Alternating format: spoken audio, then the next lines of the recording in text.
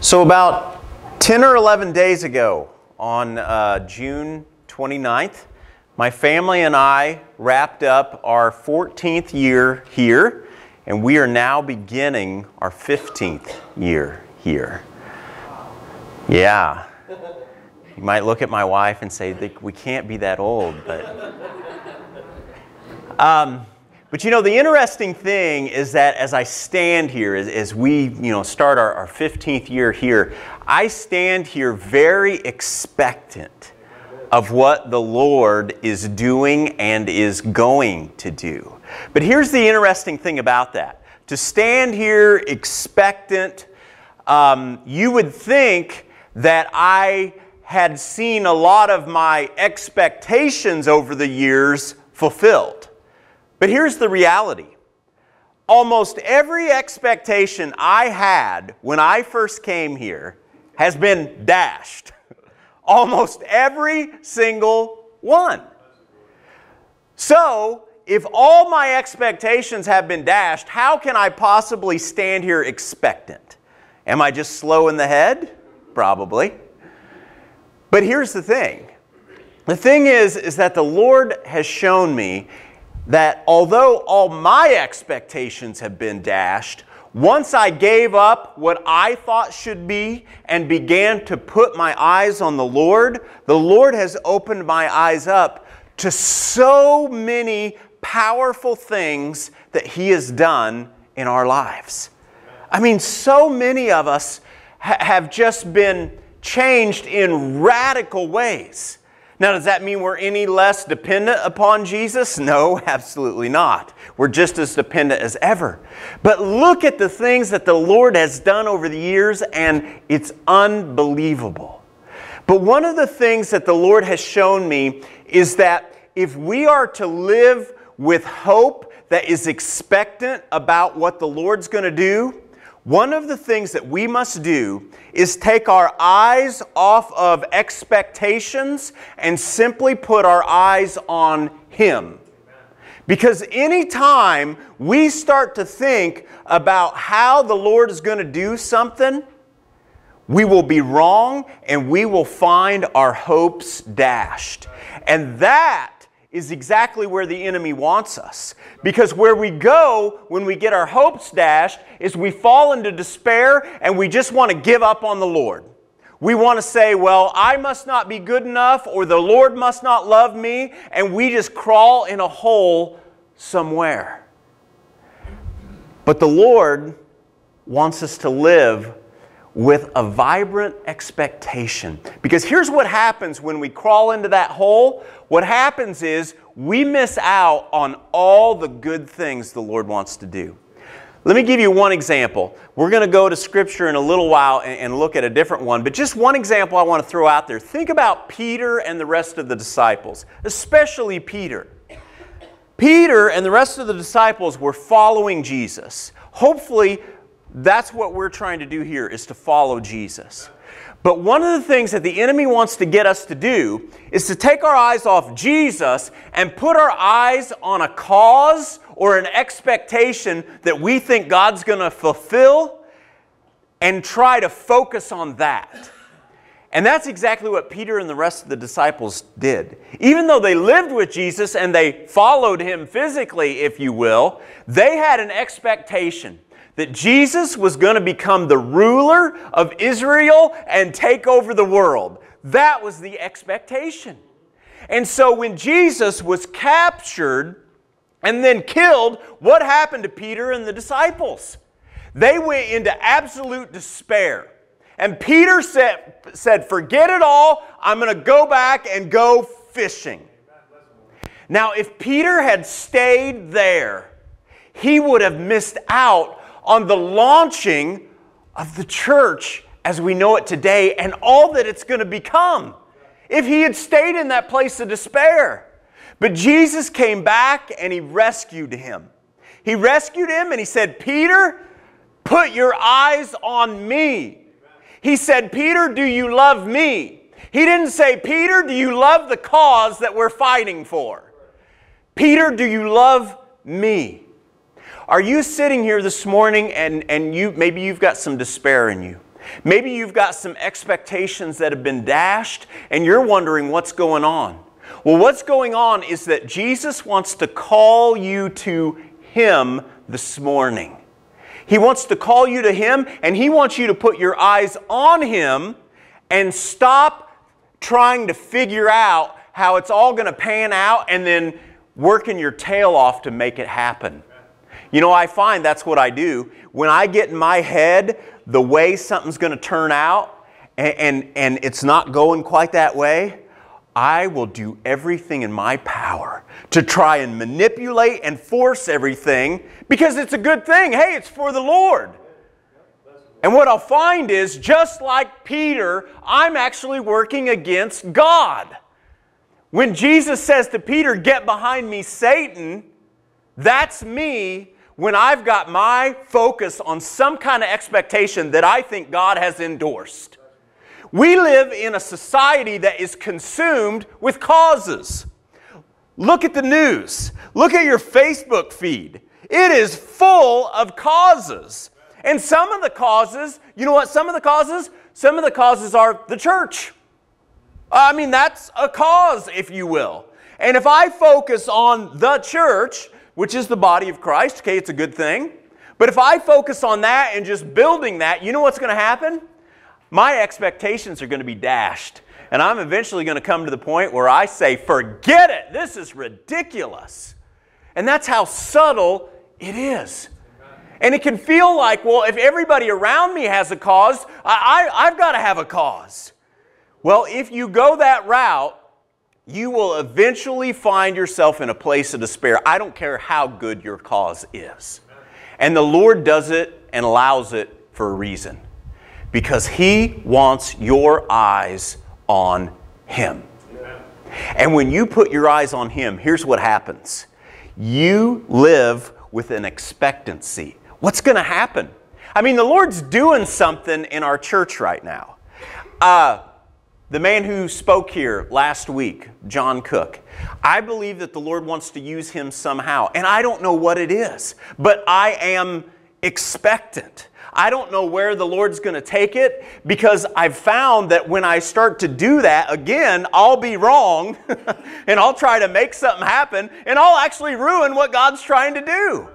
So I've just decided, forget it, in my more sane moments. And when you step into that place, you get to be the child that has a loving Father watching over you. And maybe you've never experienced that in the real world, but this is what Jesus wants to offer you in the spiritual world, and even in your physical world. When you wake up and you take on the place of a child that says, I don't know what today brings, but I know my daddy loves me, and I know he's gonna do some good things. Now, He's also going to take you through some challenges that you're not going to like, but through it all, there are going to be some good things. And I want to invite you into that. The Lord wants to invite you into that. What if you could live in that place again? You know, so many of us, as we grow up into adulthood, we lose that. And we say, oh, that's childish. No, it's not. That's the way that God wants you living. He wants you living in that place where you wake up and you're like, woohoo! I don't know what today's going to bring, but it's going to be good. Now, that may mean you have to go back to General Tire or Big Muddy Prison for the 1,000 whatever day in a row. But you know what? What's God going to do during that day? You may do some of the same old routines that you've done over and over.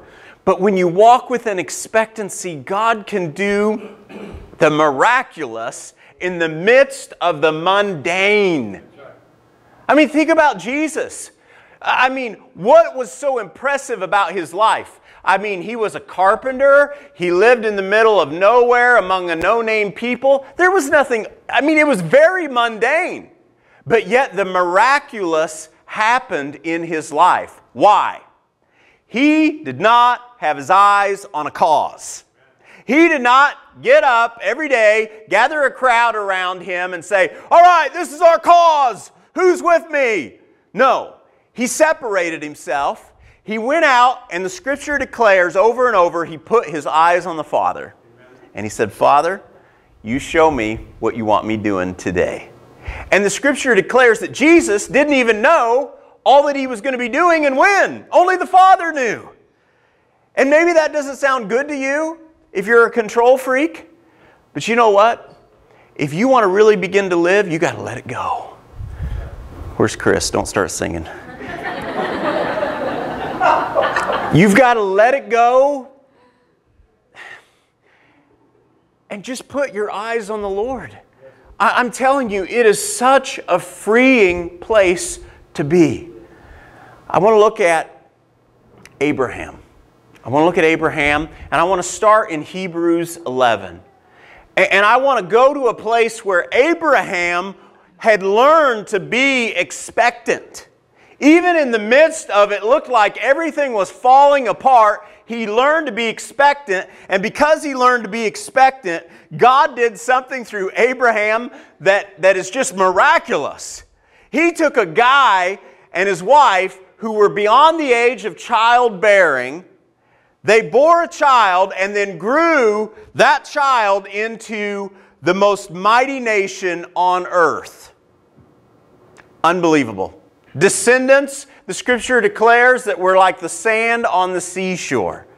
But it was all because Abraham finally reached the point where he said, okay, God, I don't know how you're going to do this. This makes zero sense to me, but here's what you declared, and so I'm just going to follow you. Even though that what you're asking of me actually seems to go against what you've told me you're going to do. Let me give you an example of that.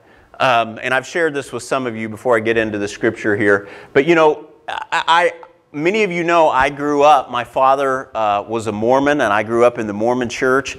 And at a young age, at the age of 12 or 13, I believe the Lord told me that I'm going to have an impact within the Mormon church. Now, the craziness is that the Lord has since led me right here. How many Mormons you know? Probably not very many, okay? This is not Mormon country, is it? I mean, the Packer family, they're out in Utah, Idaho. I've got all kinds of reason to be out there. But this is where the Lord says, I want you. Now, that seems insane. So, what's true then? Was that baloney? Was that just something I heard and God didn't really speak that? No, I believe He spoke it. Well, then maybe I'm not where I'm supposed to be. Is it some kind of punishment that I'm, No, I mean blessing. No, I'm exactly where I'm supposed to be. How does it connect? I have no idea. But I'm expectant because somehow it all plays together. And that's what Abraham learned. And this isn't just for a few special people. This applies to your life. I bet if you will open up your heart, God has spoken things to you that at one time you were excited about, but maybe you've given up on it and you said, there's no way. Are you kidding me? And maybe you're in that place now. And maybe you can't even remember what those things are because you wrote them off as that's ridiculous. You need to get on with life and just live in life, Earn a paycheck, take care of your kids, just live in life. Well, you know what? God has way more for you than that. And I don't know what it is, but He created you for a purpose. He has plans for you, but you must embrace Him, lay your expectations down and say, okay, Lord, do what you want to do. Amen. Hebrews 11, the faith chapter. And if you're going to walk in faith, you must walk in expectancy.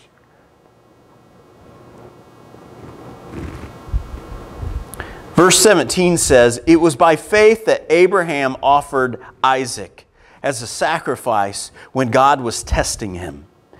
Abraham, who had received God's promises, was ready to sacrifice his only son Isaac, even though God had told him, Isaac is the son through whom your descendants will be counted. Abraham reasoned that if Isaac died, God was able to bring him back to life again. And in a sense, Abraham did receive his son back from the dead. So here's the scene. And we're going to go back to before this. But here's the scene. Abraham has been given this promise that he's going to be made into this great nation. Again, he is beyond childbearing years. God has blessed him with one son, okay, through his wife Sarah. And that's where he said that the nation would come from. One son, this one and only son. I mean, God's been doing all this good stuff, and then God says, okay, now I want you to sacrifice your son. That is the exact opposite of any rationale, logic, whatever. That makes zero sense. So why is God doing it? Because God wanted to do with Abraham the very thing He wants to do with every one of us. And that is, He wants you to get your eyes off of your expectations of how you think things should go and put your eyes on Him. He will purposely bring about the things that He has spoken into your life in a way that you could never imagine. He will do it on purpose.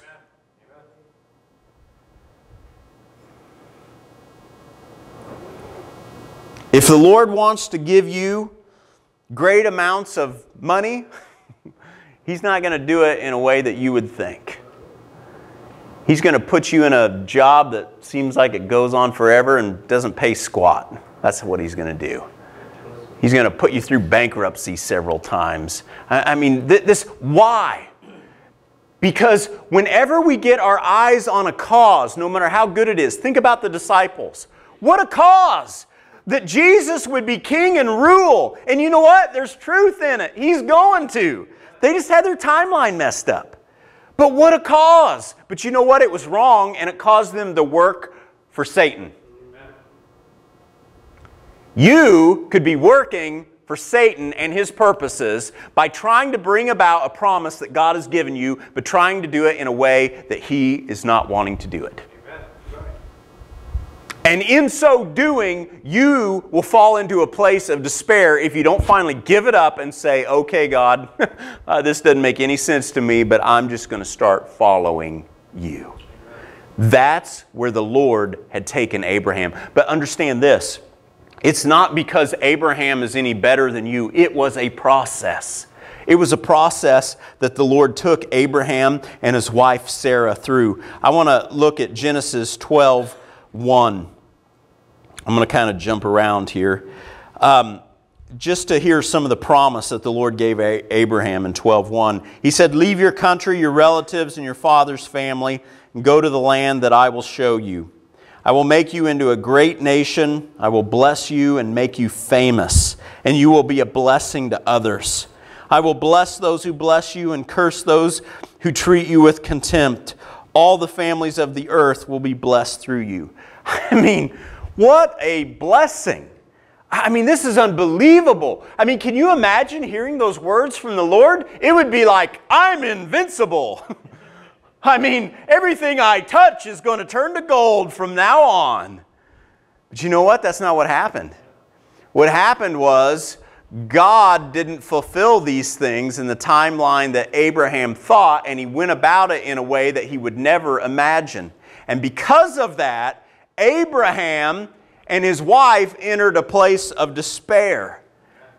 Now, they didn't enter the place where they said, this is never going to happen, but here's where they went to, and this is where I tend to go to. They went to the place that they said, okay, this is never going to happen without us, stepping in and making something happen. I bet you God is just waiting on me to do something. That's why nothing's happened yet. God's been waiting for me to get up and, I mean, because doesn't Scripture say God helps those who help themselves? No, it does not. Oh. I guess that was Benjamin Franklin. I thought that was in the Bible. No, it does not say that. That's exactly right. We come up with things like that and people spout it off and we think that's Scripture. No, it's not. And it actually goes against the whole heart and the direction of Scripture. You try to do things on yourself, you know what that's called? That's called pride. And what the Scripture does teach is that God is opposed to the proud, but He gives grace to the humble. So if God has given you a promise and then has not given you any direction, wait. Man, I need to hear that. It's easier to say it to you, though.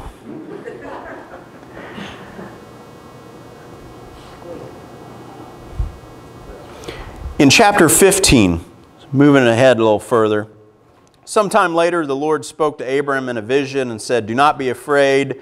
I will protect you and your reward will be great." But then Abram goes on and he says, "O sovereign Lord, what good are all your blessings when I don't even have a son?" He had received all these blessings from the Lord and been told all these things, but now he's reached a point like, who cares? You haven't even given me a son. I mean, that is the basis for everything being fulfilled, and yet you haven't given it to me. So Abram went from this high of, wow, God loves me. He's spoken all these amazing things over me. And now it's been years later and nothing's happened. And he's like, whatever.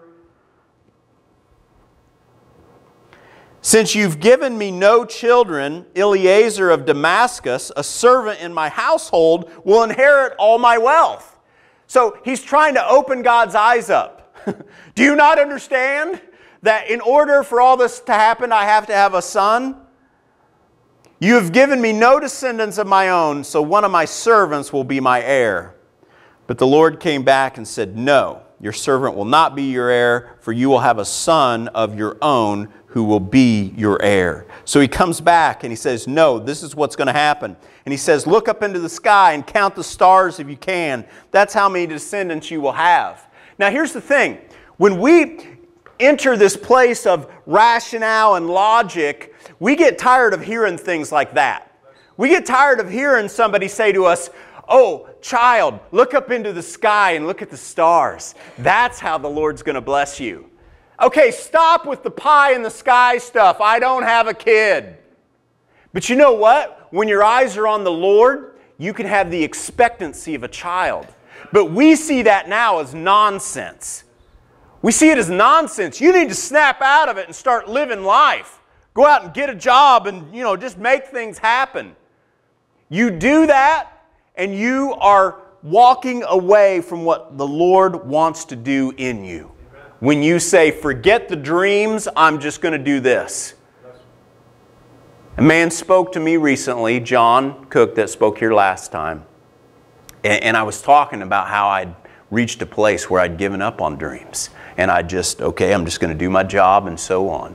And he said, when you stop dreaming, you die. And that's exactly what was happening in my heart. I was dying because I said, you must dream. I don't care how many times you've been hurt. I don't care. I do care. I don't mean it that way.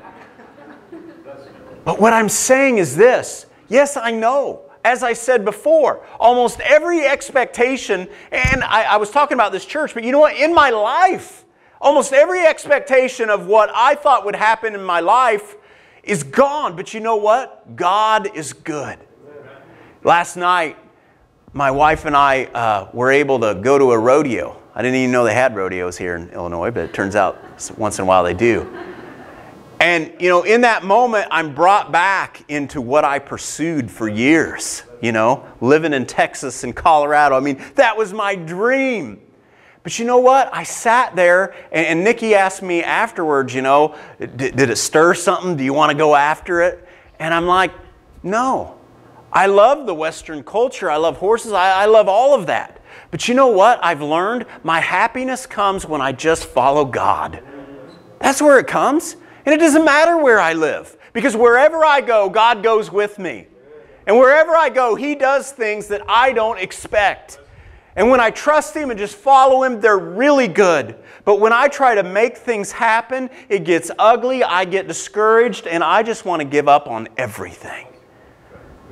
It's a choice. Genesis 16. Now Sarah, Abram's wife, had not been able to bear children for him, but she had an Egyptian servant named Hagar. So Sarah said to Abram, "The Lord has prevented me from having children. Go and sleep with my servant." Perhaps I can have children through her. And Abram agreed with Sarah's proposal. So Sarah, Abraham's wife, took Hagar, the Egyptian servant, and gave her to Abram as a wife. This happened 10 years after Abram had settled in the land of Canaan. So they go on, they have relations, they have a child. Now think about this. Put yourself in Sarah's place for a moment. What a sacrifice. I mean, come on. This is huge. You've got your husband who is entering a place of despair because all that has been spoken over him is not coming true, and she is willing to make the ultimate sacrifice. She's willing to give her husband to her servant. Amazing. This is where the enemy wants to take us as well. He wants to take us to this place where we say, okay, God is obviously waiting on me to do something serious for this to happen. So I'm going to do the ultimate. I'm going to make a sacrifice. And then if you read on, what happens is it blows up and it gets terribly ugly. The servant, instead of, feeling honored and being grateful, starts to show contempt to Sarah. And this mess happens and it gets so ugly. And imagine Sarah at that moment, God, I sacrificed the ultimate for you, and this is what happens. I mean, this is getting so ugly. This is what happens when we take our eyes off the Lord, we get our eyes on a cause, and by the way, that cause can be a promise that He has spoken, and we decide this is how I'm going to make it happen. It will lead you into a place of absolute despair. And at that moment, you have two choices. You either give up all hope and you let your heart die, and you just say, well, I'm going to go on and keep living. Maybe you keep attending church and bring your bitter self in every Sunday, and we're blessed to have you. Or, sorry, I tried not to look at anybody when I said that. Or you say, you know what? This isn't working. I'm 70 years old and this isn't working. I'm going to stop forming expectations. And I'm just going to put my eyes on the Lord, and I'm going to say, Lord, you have your way. I'm going to listen to you, and I'm going to do it, even if it makes no sense. That's how Abraham got to the point that when God said, sacrifice your son, he said, okay. Because in his mind, he knew somehow, some way, God is able to fulfill His promise. And I know that though I stand here and it makes no sense that I would have an impact in the Mormon church, I know that somehow God's going to fulfill it. Somehow. And I don't know what your dream is. And maybe you've never even opened yourself up to hear those dreams. Maybe at an early age you shut your heart down and said, dreams are for little kids. Well, you know what? The Lord's inviting you. And He's not inviting you to dream your own dreams, because again, that's your own cause.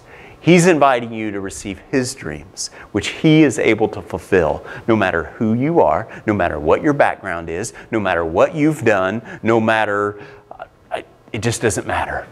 He loves to choose people that it makes no sense and have them fulfill something that makes no sense.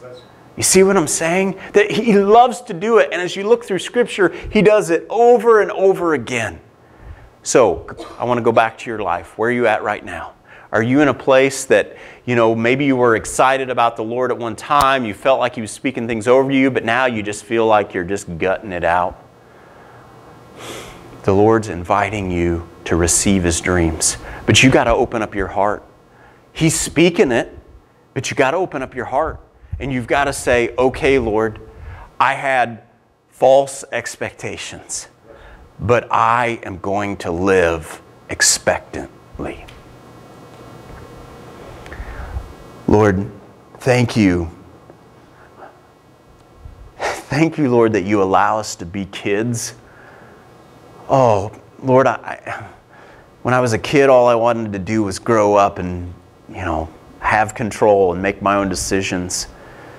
And now, Father, all I want to do is just give it all to you and just live with the expectancy of a child. Getting up every day not knowing what you're going to do. Lord, I pray that for every person here. I pray that no matter how callous their heart has become, no matter how long their heart has been shut off, that they would just open it up to you, and they would open up and just receive what you would speak to them and not try to make it happen.